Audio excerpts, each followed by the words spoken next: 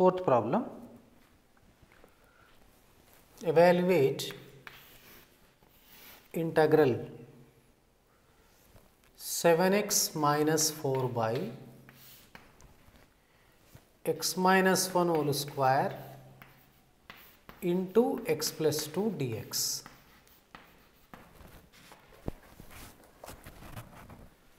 Now, I is equal to integral 7x minus 4 by x minus 1 whole square into x plus 2 dx.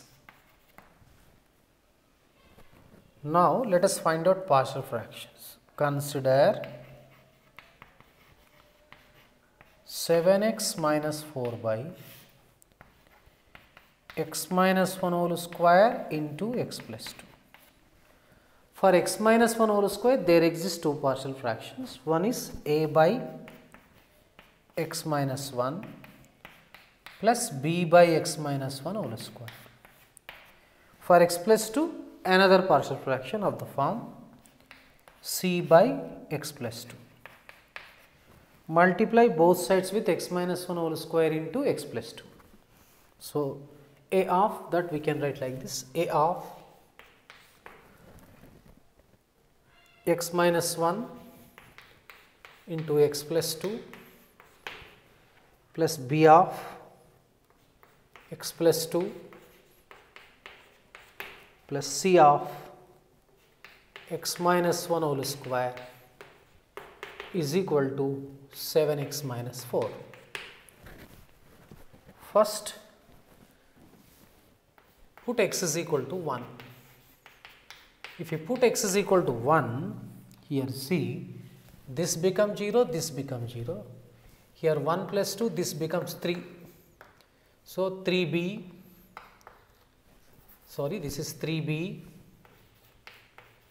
is equal to 7 into 3, 21 minus 4.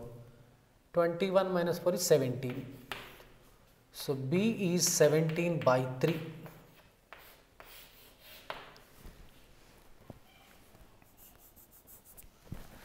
Now, put x is equal to minus 2. This becomes 0, this becomes 0. So, now minus 2 minus 1 minus 3 square into c, that is 9c equal to minus 21 minus 4 minus 25. C equal to minus 25 by 9.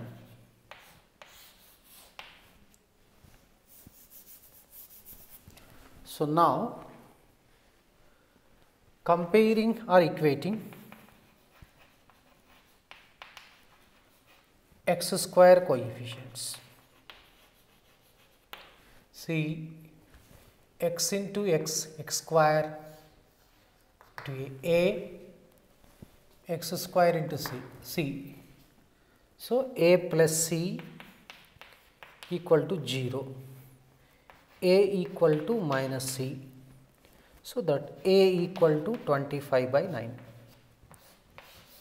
Now, partial fractions we can write. What are the partial fractions? So, here we have to substitute a, b, this a, b, c values we have to substitute. So, 7x minus 4 by x minus 1 whole square into x plus 2 equal to a 25 by 9 by x minus 1, b 17 by 3, x minus 1 whole square plus c, c is minus 25 by 9 by x plus 2. So, these are the partial fractions. Now, integration. Therefore, I is equal to integral 25 by 9 integral 1 by x minus 1 dx plus 17 by 3 1 by x minus 1 whole square dx minus 25 by 9 integral 1 by x plus 2 dx. So now 25 by 9 log mod x minus 1. This is 1 by x square integral, that is minus 1 by x. So minus 17 by 3 into x minus 1 log mod x plus 2 minus 25 by 9 log mod x plus 2 plus constant of integration.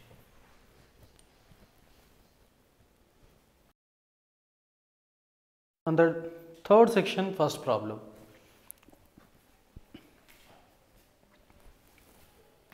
Evaluate integral 1 by x minus a, x minus b, x minus c dx.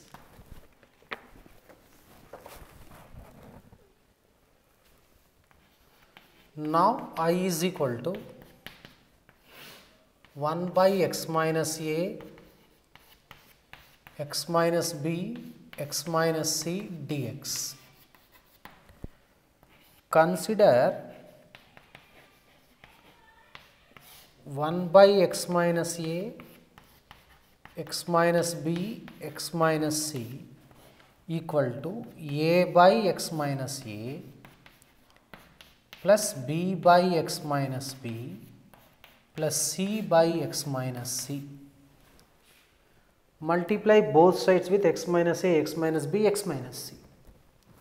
So a into x minus b, x minus c plus b into x minus a, x minus c plus c into x minus a, x minus b, which equals to 1.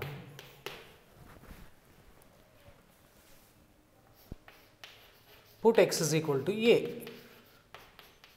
This becomes 0, this becomes 0. A of a minus b, a minus c equals to 1. So, a equals to 1 by a minus b into a minus c. One value. Put x is equal to b. This and last one becomes 0. B of b minus a, b minus c equal to 1. B is equal to 1 by b minus a, b minus c. Now put x is equal to c. This becomes 0, this becomes 0. C of c minus a, c minus b equal to 1. C equal to 1 by c minus a, c minus b. So now we have to write the partial fractions like this.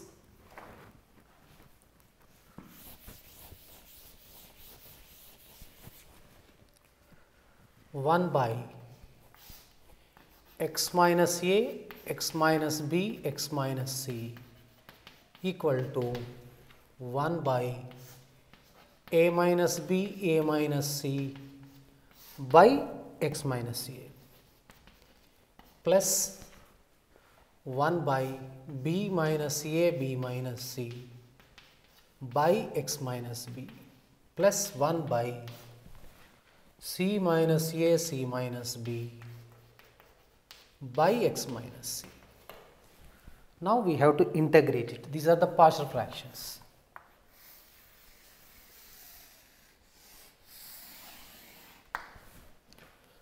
Now I is equal to, this is common, a minus b, a minus c integral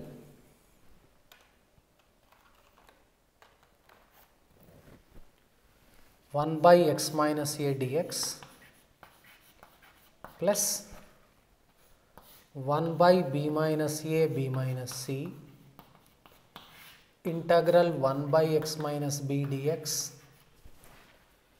plus 1 by c minus a c minus b integral 1 by x minus c dx.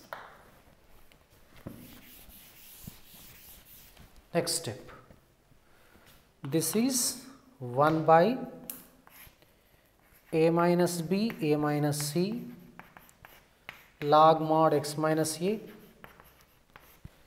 plus 1 by b minus a b minus c log mod x minus b, okay, plus this is 1 by c minus a c minus b log mod x minus c plus constant of integration.